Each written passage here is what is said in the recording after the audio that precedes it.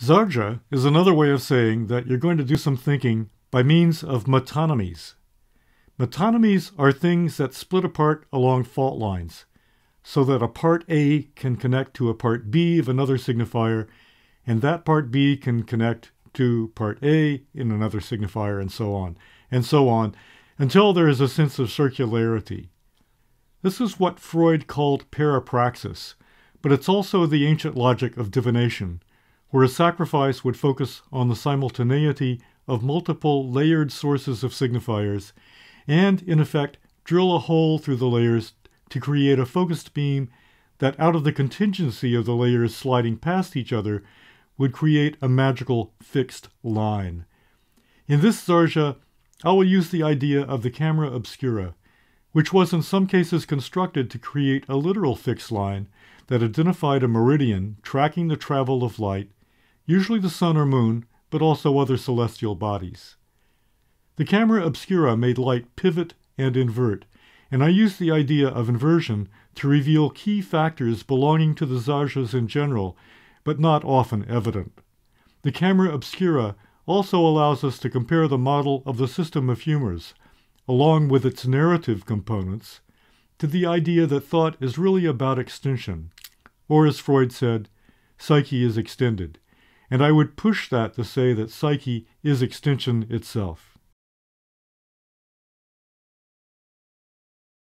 The stereogram is a pattern slightly out of sync, so that when you look at the small differences, they create 3D effects. The image that pops into space is inside Euclidean space, which has to be neutralized by unfocusing your eyes and looking past the pattern.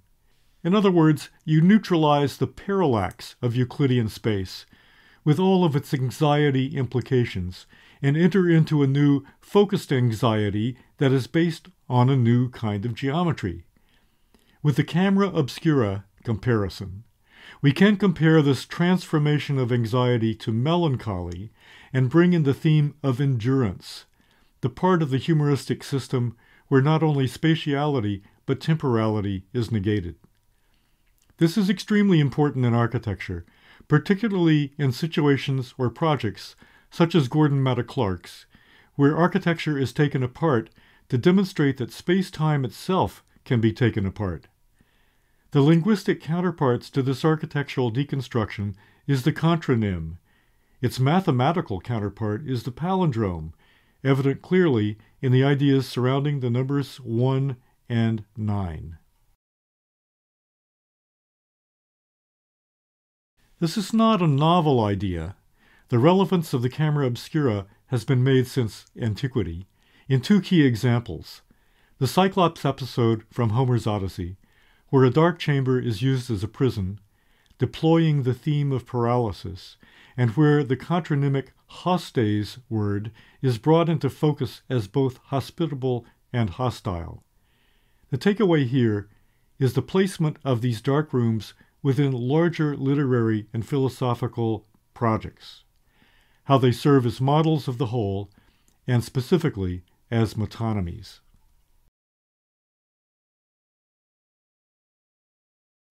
The model of the humors has to be twisted at the point of white bile and black bile, death and the underworld. The logical model was based on combining the distinctions between hot and cold and wet and dry. This fit the pattern of seasons for the Mediterranean climate of Greece, but it threw the cycle of a heroic narrative out of sync because the sanguine position of birth and phlegmatic position of death constructed an upper zone of performative sequences related to birth, life, and death of the hero. Just as satire and farce were separated from the serious dramatic forms of comedy and tragedy, the rise and the fall of the hero, the winter of melancholy, associated with Hades and the wandering of the soul between death and rebirth, had to be positioned in counterpart to the mimetic upper half of the model. If we ask what happens at each position of this model, it becomes clear that melancholy is both the limit of the performative system but also its center, in the same way that Empedocles determined that the center of the earth was made by intersecting shadows taken at the same time in Syene and Alexandria. This experiment also demonstrated how the camera obscura idea could become the basis of experimental scientific geometry and geography. With a switch between white and black bile, melancholy and choler fall on a dry line perpendicular to the wet line that separates off the metonymic chains that we associate with mimetic drama narratives. They are the peripraxes that result after the suppression of a signifier that then works as a latent signifier, an unknown X. We can apply some of the terms from the new set of critical terms I've outlined earlier.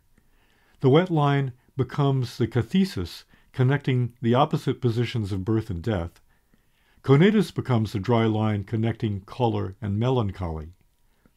This cross of wet and dry lines is also indicated by Dürer in his famous engraving Melancholia I, where the artist intentionally misspells melancholy to create an anagram Limen Cella, the gate of heaven. We should also note that Cella means both heaven and wedge, a plenum and the instrument used to make a catographic cut into the plenum. My diagram shows this almost literally, as a pyramid cutting into the performative arc above the wet line.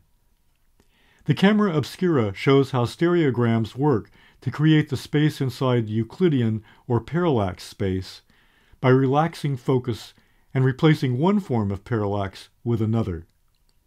The new parallax reverses the order of the performative upper story of the model, but it does this to discover a basis that is both material and ideal, an eigenvector or perfect shadow, where a new space emerges from inside our perspectival experience. We need a reality check on all this revisionism, and Pappus of Alexandria provided a good one in 300 AD when he discovered a form of geometry that was logically prior to Euclid. This also found a space inside of space. We even get a humoristic model variation here, with an upper line order mirrored by a lower line to form a set of crisscrosses that make a meridian line. This is just like the camera obscuras in several European cathedrals, where you can find lines marking the passage of the sun and critical dates of the calendar year.